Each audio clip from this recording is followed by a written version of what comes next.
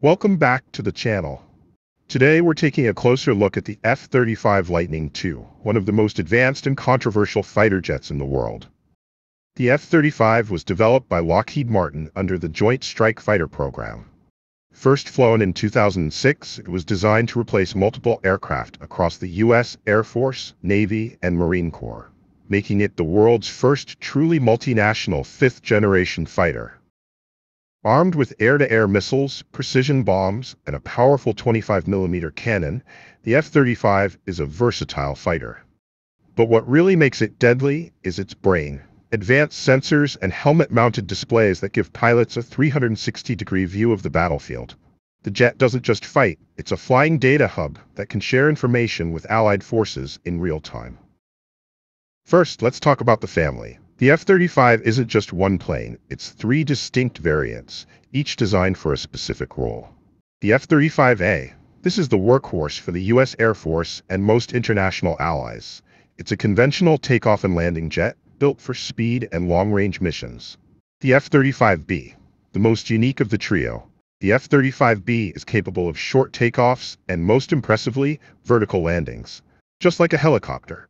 This allows it to operate from small runways and a range of naval ships, making it perfect for the U.S. Marine Corps and the Royal Navy. The F-35C. Built for the U.S. Navy, the C variant has a larger wing area, reinforced landing gear, and a tailhook, allowing it to take off from and land on aircraft carriers. So what makes this jet fifth generation? It's a combination of four key things. Stealth. The F-35 is designed to be nearly invisible to radar. Its special paint, aligned edges, and internal weapons bays all work together to minimize its radar signature, allowing it to enter contested airspace undetected. Sensor fusion. This is where the F-35 earns its flying computer nickname.